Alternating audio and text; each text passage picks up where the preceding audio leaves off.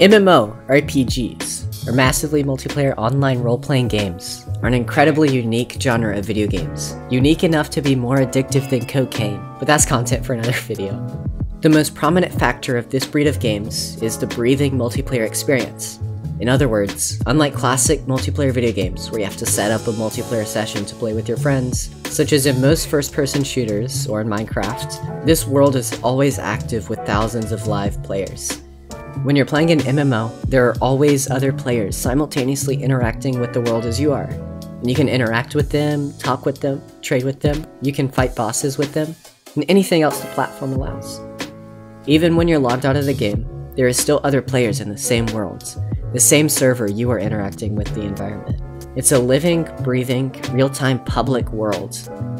Not only do players celebrate their love for these living universes full of action, beauty, and lore within the games, but they also meet up at conventions on a yearly basis to celebrate their love for these games. This includes BlizzCon, FanFest, CitizenCon, and numerous others. The attendees cosplay, hold contests, compete in esports, listen to the developers discuss the next step of the game, and of course, enjoy the game there together in person. MMORPGs are an incredibly strong genre of games, having the ability to capture the appeal of gamers for decades. For example, World of Warcraft, one of the most prominent MMORPGs and even video games of all time, has lasted since 2004 and still maintains millions of players to date, although it's slowly declining for controversial reasons, but that's not really the point of this video.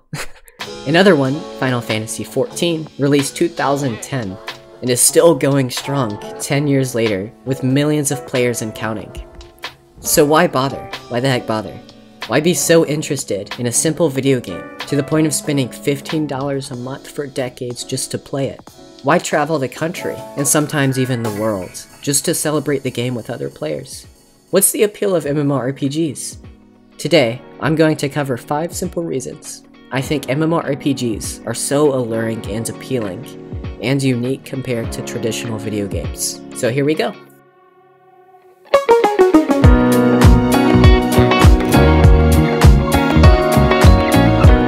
Of course, a massively multiplayer online game isn't just going to have other players running around for no reason. But since that's the most central factor of an MMO, MMOs are going to make use of that feature to make it a primary way of progressing through the game. In MMORPGs, it's absolutely necessary to connect and cooperate with other players in order to get gear, progress through the story, and well, in general, enjoy the game. When the storyline comes down to fighting a boss, you must team up and cooperate with other players to defeat the boss. Through this most prominent social focus of MMOs, players have made best friends online, and in very few cases, people even meet their spouses on MMOs. It's really no surprise at all that people form such close connections on MMOs, to be honest, if you really think about it. Let's say there's this almost impossible to beat boss in an MMO. In order to beat it, not only do you have to group up with other players, but you have to learn the mechanics of the boss. You have to form strategies with the other players on how to like take advantage of the mechanics of the boss. You have to communicate with one another while you're fighting the boss, and when fighting, you may fail over and over, maybe even be disappointed in somebody. But after, you go through that trial and error and that pain together, you beat that boss, and you're all excited together. So many MMO players know that feeling so well. MMOs are more than a game. They're a way that people connect and make friends. MMOs aren't only a game experience, they're a social experience. But a social experience doesn't come with having a bland appearance on your character. But these games allow you to express yourself through your character. Which brings me to my second point. Another reason I believe MMORPGs to be incredibly appealing to players is for its expression. What I mean by that is this. In most games, especially single-player games, you're given only one or a few character models to play as. In Zelda, you play Link. In Tomb Raider, you play Lara Croft. In Doom Eternal, you play Doomguy. In most video games, you play as someone you may not want to, or someone who you don't have the freedom of creative expression through appearance with. There's no expressing yourself by who you play as in these games. But in MMOs, man, it's entirely different. In MMORPGs, you get the creative freedom to practically make your own model. In MMOs, you're put through a character creation process, where you can mold your character's face and body into what you want it to be. Yeah. I'm gonna play this character so hard. You wanna be a buff goat from space? You can do that in World of Warcraft. You wanna play a cat girl that you totally don't play because you're a total weeb? You can do just that in Final Fantasy XIV.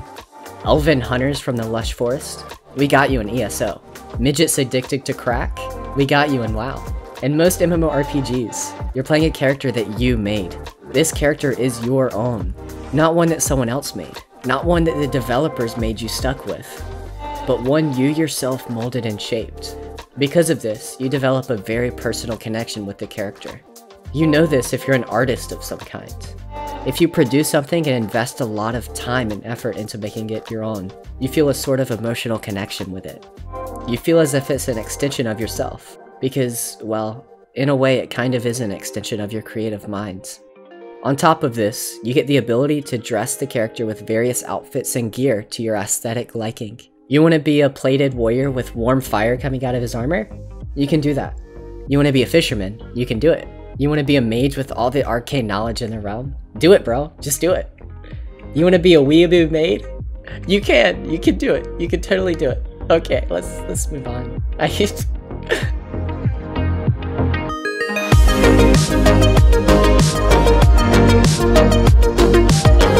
Now, I kind of already touched on this in the first part of the video, but I think it's a very important factor of the long-term success of MMORPGs. That is the fact that the world in MMORPGs is living and active. What do I mean by that? And why is it important? Your curious little noggin may ask. Well, since you're so eager to know, you little silly goose. What I mean is this. Not only is the world active when you're not logged in with other players, NPCs, and enemies, but the story is constantly progressing. Unlike classic traditional video games, where a story is pre-built to play through, then you find an end and stop playing.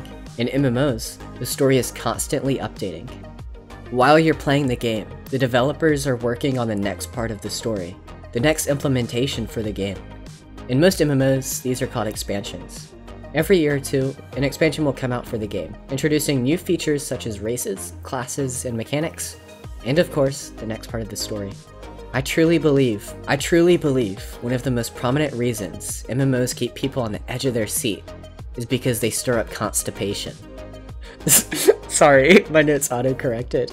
I mean, anticipation. Anticipation of the next part of the story.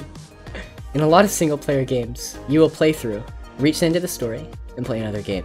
But that's not the case with MMOs.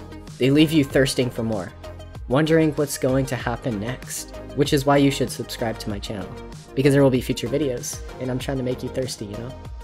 Moving on.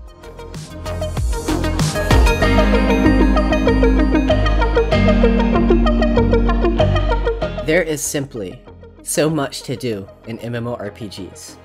You're thrown into a large world where there's so much to do. Think of it like this. Let's say MMORPGs don't exist, and you're looking for a game to play in your local GameStop. You want to try and find a game that suits your personality. You enjoy fast-paced things, so you go to the action game section. You're also a competitive person, so you try looking for a multiplayer game. And finally, after looking at your choices, you see one specific game that appeals to your eye. In gaming, you usually have thousands of options to appeal to your own interests. But what MMOs do is provide so many different things to do in one single game, to the point where that one game appeals to many different types of people. Not everyone does the same thing in MMOs, but they do what appeals to them. It doesn't matter if you like action or not.